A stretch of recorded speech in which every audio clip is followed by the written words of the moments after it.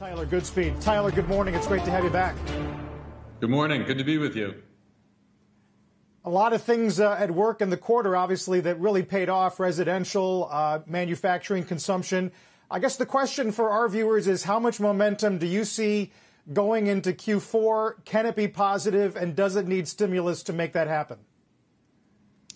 Well, Carl, we were definitely encouraged by the numbers that came out this morning. As you noted, this was the biggest increase in U.S. history by a factor of 2. And just to put this in perspective, back in March and April, most forecasters were projecting a Q4 over Q4 decline of 8% or more. So we have already pared that output loss by more than half. And with a strong fourth quarter, we would be further paring that by as much as 2/3.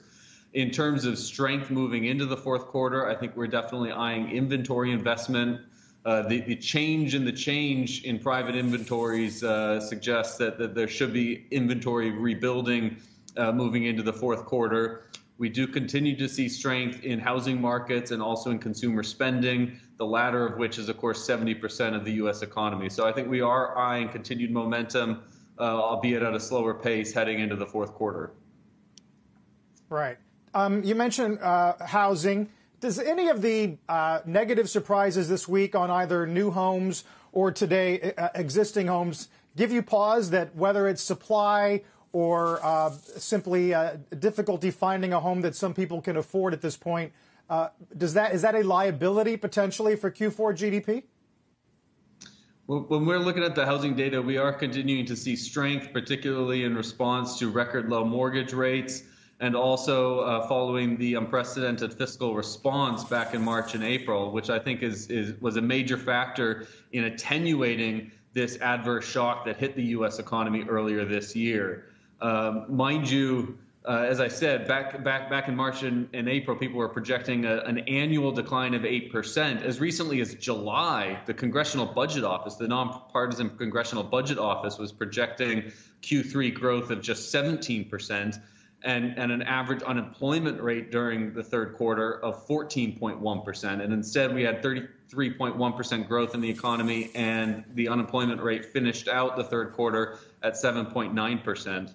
But nonetheless, the president and this administration is very much committed to further legislation to continue to support this recovery and facilitate a return to full employment as quickly as possible. And that's why we remain committed to reloading the Paycheck Protection Program, to expanding an employee retention tax credit. These measures would help to ensure a robust labor market recovery. And in addition, we would support a second round of economic impact payments to households to support consumer spending heading into the fourth quarter, and also to make sure that we have continued strength in housing markets. Here.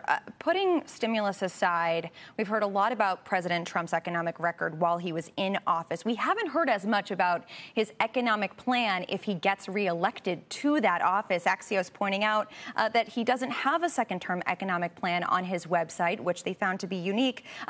What is his plan?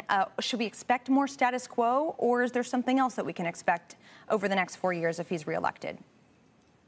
Well, certainly one can expect a continuation of an expansion of the remarkable reforms that we've implemented over the past 3 years, including the deregulatory agenda, unleashing American energy independence, and also tax reform that disproportionately benefited the lower end of the wage, income, and wealth distributions. I think heading into a second term, we would be eyeing making permanent all of the tax provisions for the 2017 tax legislation that are presently scheduled to expire. That includes what we did in terms of almost doubling the standard deduction, as well as marginal rate reductions, expanding the child tax credit, and also the full expensing of equipment investment, which we would like to expand upon.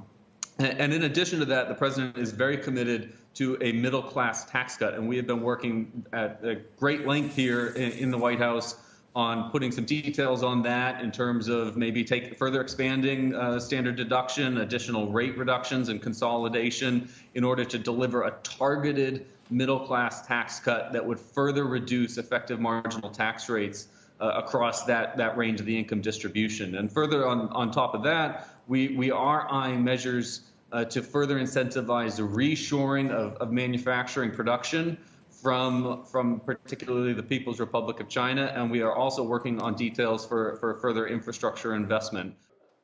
Shepard Smith here. Thanks for watching CNBC on YouTube.